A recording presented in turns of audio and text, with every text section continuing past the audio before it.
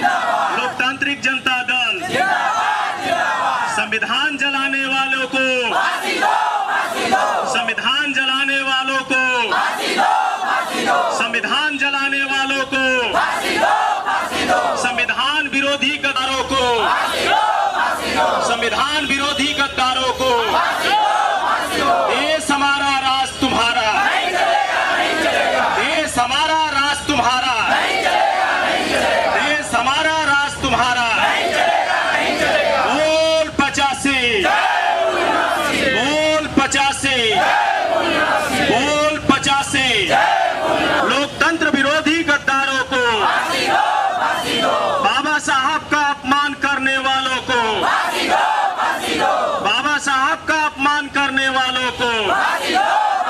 में सवेरे से हम देख रहे हैं कि आज जिस तरीके से तमाम संगठन के लोग, खास तौर पे 3 संगठन यहाँ पे एकत्रित हुआ है और इनका सिर्फ और सिर्फ एक ही मकसद है कि जो संविधान की प्रतियां नई दिल्ली में जलाई गई थी उसका सख्त विरोध करते हैं और क्या चाहते हैं। हम आपसे जानना चाहेंगे सर, बताएं क्या जो प्रतियां जलाई गई थी तो क्या उसमें आपका क्या आरोप है, क्या चाहते हैं उसे? जी सर, यह देश संविधान से चलता है और कुछ अराजक तत्वों द्वारा इस देश का संविधान जलाया गया।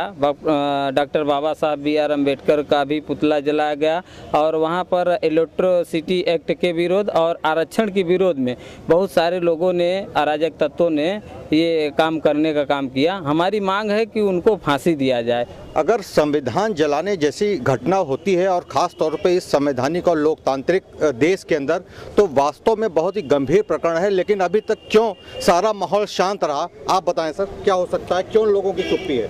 देखिए, ये जो हमारी सरकारें बैठी हुई हैं, ये समता, समानता, भाईचारा, बंधुत्व और न्याय पर जो समाज संविधान आधारित है उसको ये लोग चलाना नहीं चाहते हैं।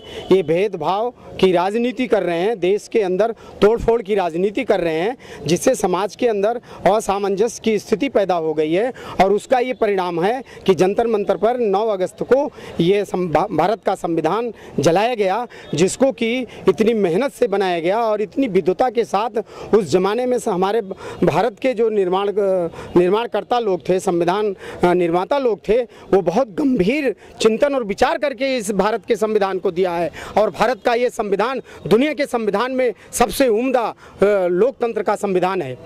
अखिल, ये जलाए जाने के पीछे जो मंशा है वो सिर्फ और सिर्फ राजनीतिक विद्वेष पैदा करना है या वास्तव में किसी खास लोगों के दिल को चोट पहुंचाना है? आपको क्या लगता है, बताएं सर। ये पूरे देश की जनता को चोट पहुंचाने वाली बात है। संविधान चूंकि सबको बराबरी का हक देता है, फिर भी कुछ ऐसे अराजक तत्व हैं जो कि हमारे देश के संविधान को जला रहे हैं और बाबा साहब भीमराव अम्बेडकर को भी जला रहे हैं, उनके पुतले को जला रहे हैं और हमारी जो सरकार है वो चुपचाप बैठी हुई है। इसीलिए पिछली बार हम लोगों ने धरना दिया था तो हम लोगों ने इस सरकार को हिजड़ों का नाम दिया था कि चूड़ियाँ सस्ती कर दो, बाजार में हिजड़े आ गए हैं सरकार में। इसीलिए सर हम लोगों ने इनको हिजड़े का नाम दिया, क्योंकि ये हिजड़ी सरकार कुछ नहीं बोल रही है। इतना गंभीर आरोप और इतना गंभीर प्रकरण पे देखना ये होगा कि आज इन लोगों की आवाज़ कितनी दूर तक जाती है और क्या एक्शन सरकार लेती है। आप अंतिम में बताएं कि क्या चाहती हैं? हमारे संविधान को ठेस नहीं पहुंचाया जाए और हमें न्याय चाहिए और जो आरोपी हैं उनको फांसी दी जाए। इतना सख्त संदेश, और इस संदेश के बावजूद भी यदि जिला प्रशासन अभी तक आपसे है, उसके बाद अब देखना होगा सभी का ये असर कितना व्यापक रूप से हो पाता है। मिर्जापुर से वीरेंद्र गुप्ता, TV 24 के लिए।